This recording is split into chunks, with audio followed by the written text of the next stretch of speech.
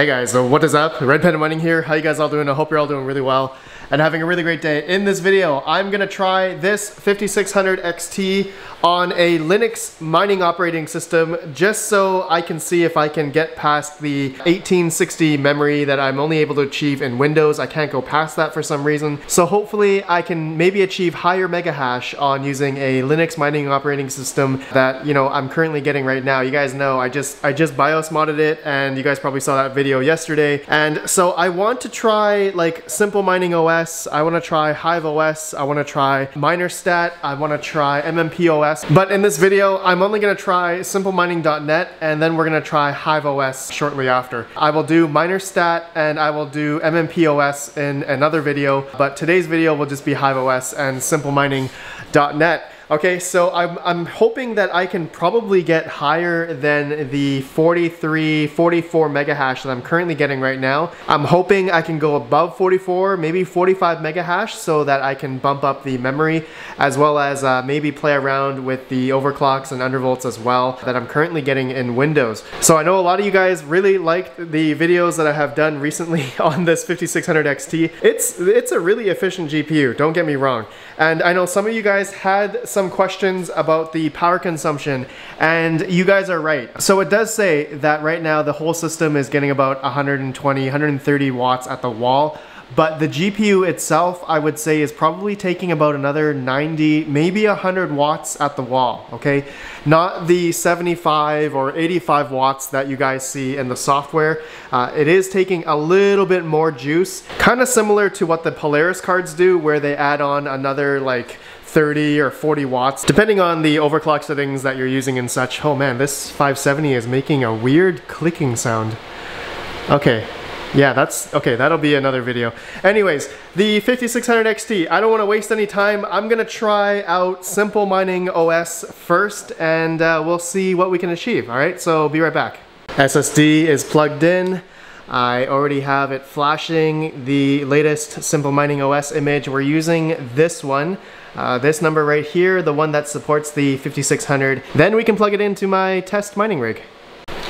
Before I shut down the rig, I just want to show you guys on Ethermine, it actually reported the exact 43.9 mega hash that we were getting in Phoenix Miner. The valid shares that we're getting per hour is 42. So it looks like to be pretty good, and it was really stable throughout the whole, I guess, the past day or so. And yeah, we're getting pretty solid shares and the reported mega hash, so pretty good. All right, I'm gonna shut her down and plug in the SSD.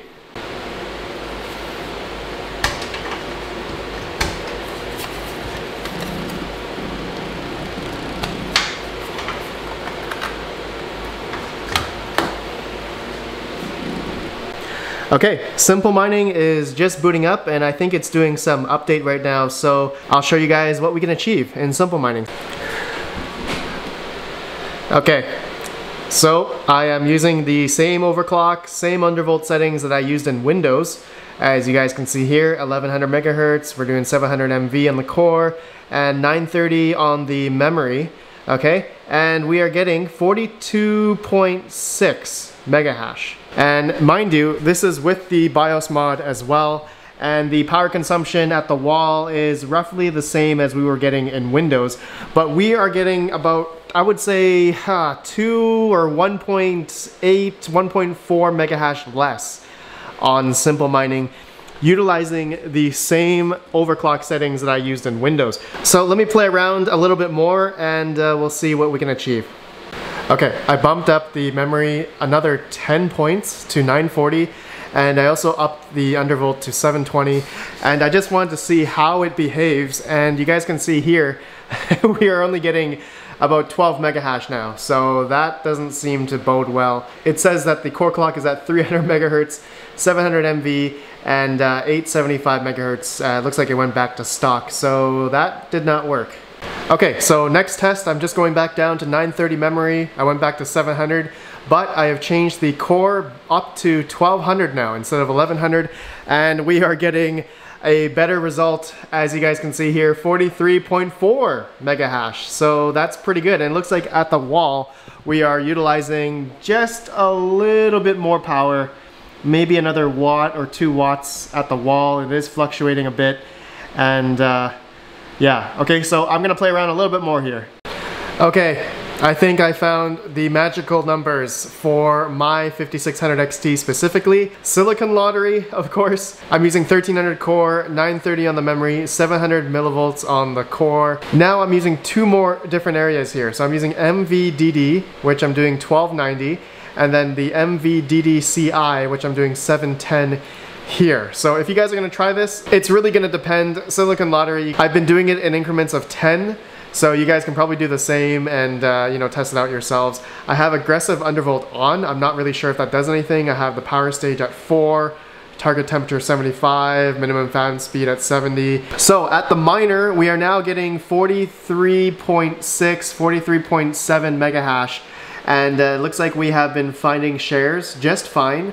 So you guys can see the power consumption there shows 79 watts in the software. But at the wall, we are now utilizing much less power at 125 watts at the wall. So we have saved another 5 watts compared to using Windows. I mean, we were getting 43.9 mega hash or 43.8 mega hash.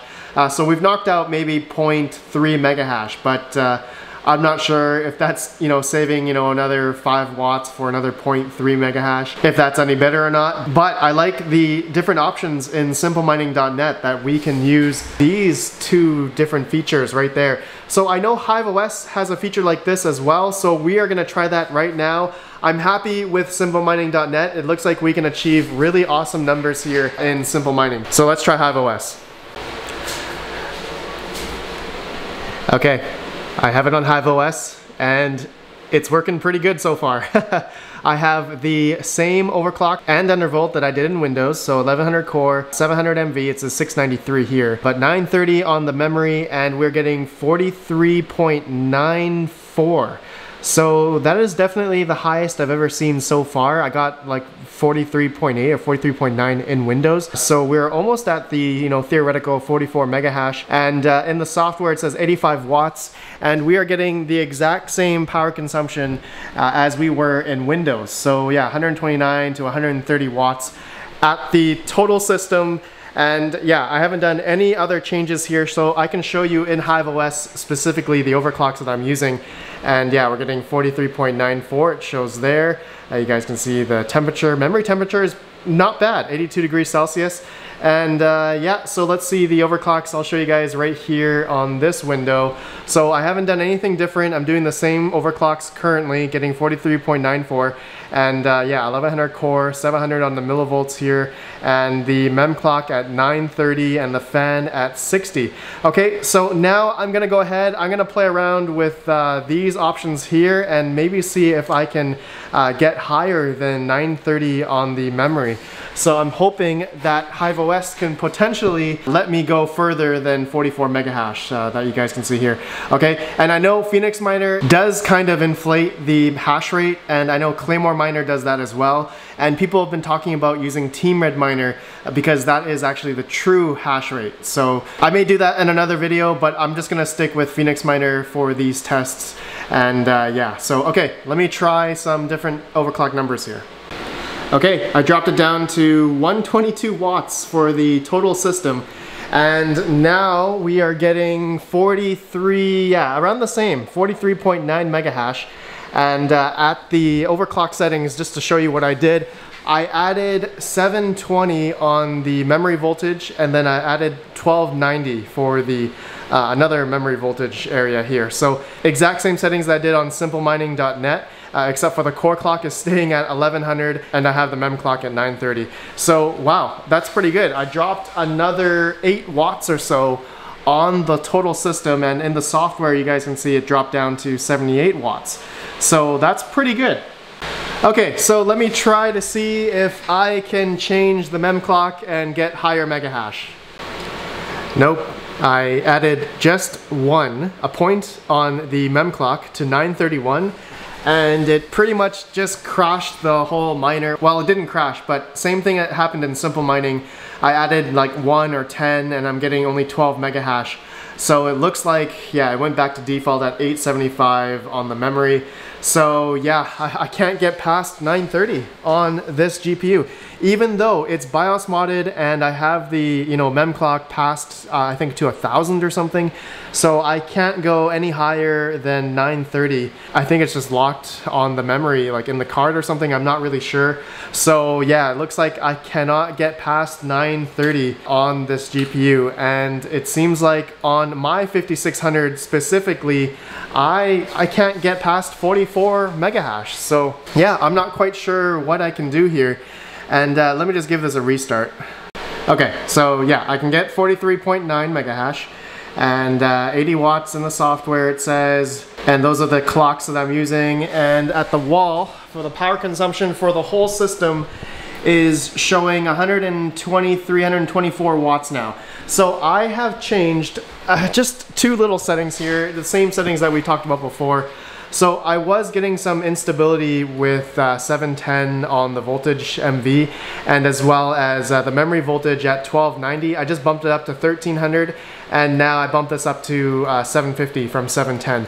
So yeah, everything else is the same. 1100 core, 700 on the millivolts there, 750 here, 930 on the memory because we can't go any higher than that.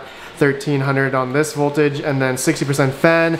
And yeah, we can achieve the 43.9, which yeah, very similar in Windows, except in Windows we weren't able to lower those other voltage options there. I think we might be able to in Phoenix Miner. They might have some different options there in the batch files. So theoretically, I think we can do the same thing what HiveOS and Simple Mining is doing in Windows. But you guys can see here, pretty good, 80 watts in the software. So at the wall, this is something I always had trouble with because, you know, AMD cards, they always give a little bit more power at the wall. But you guys can see here, 124 watts out the total system.